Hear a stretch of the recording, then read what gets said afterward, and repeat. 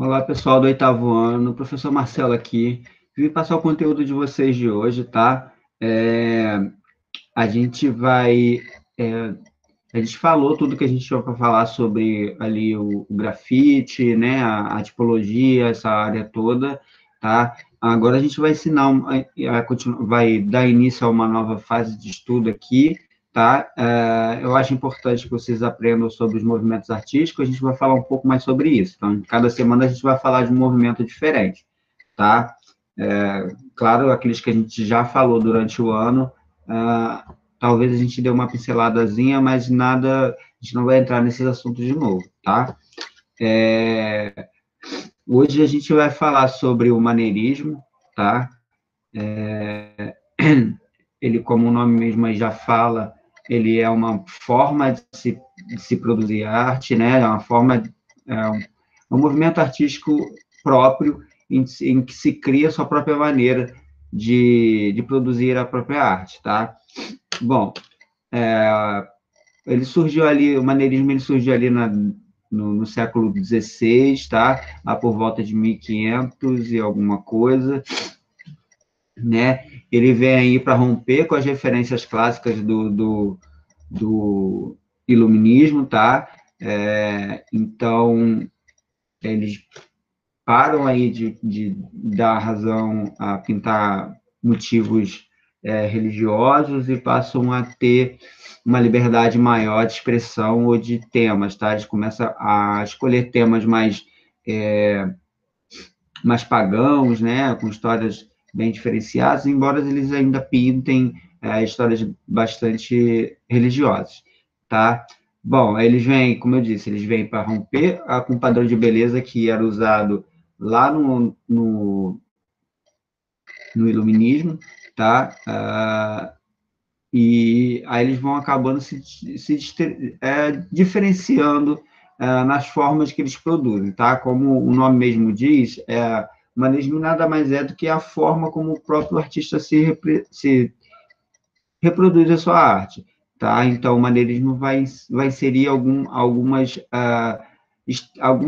conceitos estéticos que não eram usados antigamente, tá? Por exemplo, eles vão pintar as coisas, mas não de forma natural, né? Embora realista, mas não de forma natural. Eles vão alongar mais as figuras, vão criar uma perspectiva diferenciada, tá? Então eles vão fazer de uma forma diferente o que eles já produziam antes, tá?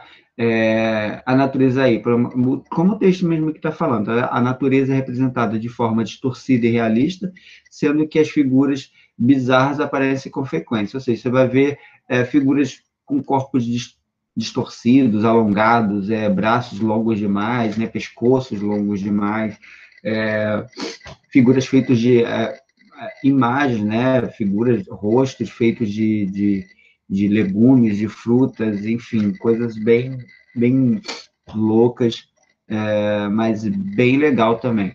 Tá? O maneirismo ele vai ser aí um precursor, ele é considerado precursor do barroco, tá?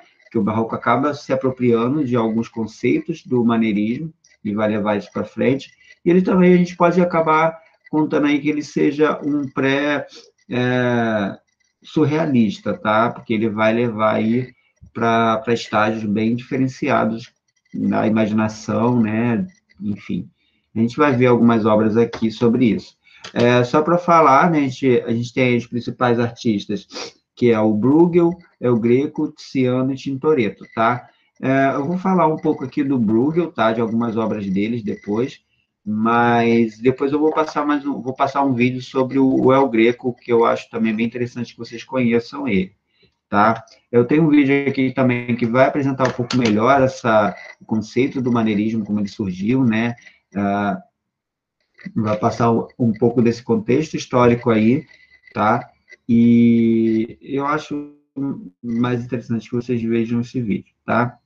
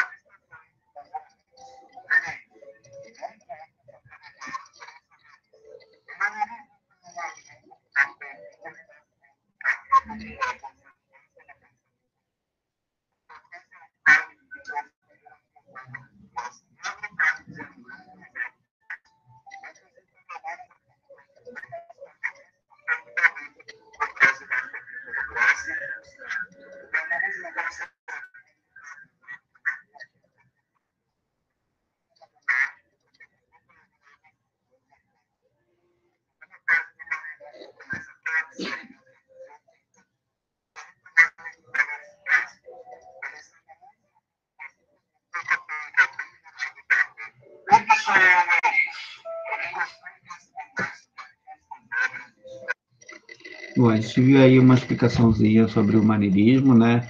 A gente viu umas obras de alguns artistas aí também, né? Eu tenho aqui algumas obras, eu separei algumas obras, só falar bem rápido delas. Só para a gente perceber, né? Olha, a perspectiva que o Bruegel aqui, né? No caso aqui é o Bruegel, a paisagem de Ícaro, o nome da obra, ele usa uma perspectiva diferenciada. Ela é uma perspectiva atmosférica, mas a figura está um pouco grande demais aqui, né? Para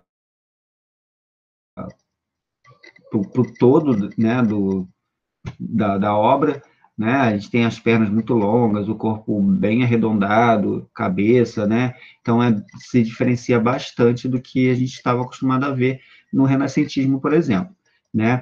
É, Isso aqui é uma das obras, o tipo de obra que eu gosto bastante, que ela tem muita informação, né? Ela tem muita coisa para você olhar. Cada canto que você olhar aqui, você vai encontrar coisa diferente, né? Ela tem essa coisa do estranho, né? Já impregnado aqui. A gente tem aqui esse rapaz aqui, esse cara aqui, né? Com o corpo bem mais arredondado e a perna muito fina. A perspectiva, né? Dele, embora ela tenha esse aprofundamento, ela também traz a sensação que, na verdade, é um declive aqui, né? Um inclive, não sei como é que fala, mas parece que é um morro, né? Uma ladeirazinha aqui subindo e tal. Então, ele vai trazer esse desproporcionamento das coisas, né? Ele vai brincar aí com as formas e com a percepção da gente, tá? A gente tem aqui também ela também brinca muito com a perspectiva, né? Ao mesmo tempo que esse, esse rio aqui, esse horizonte aqui, no caso, né? Ele está muito em cima para essa perspectiva aqui. Então, isso brinca com a espacialidade do lugar, né? Da obra, né? O cara aqui deitado, olha, isso aqui parece um pássaro, né? Deitado aqui, esse rosto, essa figura aqui, né? Então ele vai brincar bastante com isso aqui no caso do El Greco, tá? Isso aqui talvez seja a obra mais conhecida do El Greco, tá? Que é a Grande Torre de Babel, que é aquele mito mito bíblico, né? Que o homem tenta chegar aos céus através de uma torre gigantesca, e Deus vai lá e acaba destruindo ela, né? Então aqui a gente vai vendo como seria a imagem disso, né?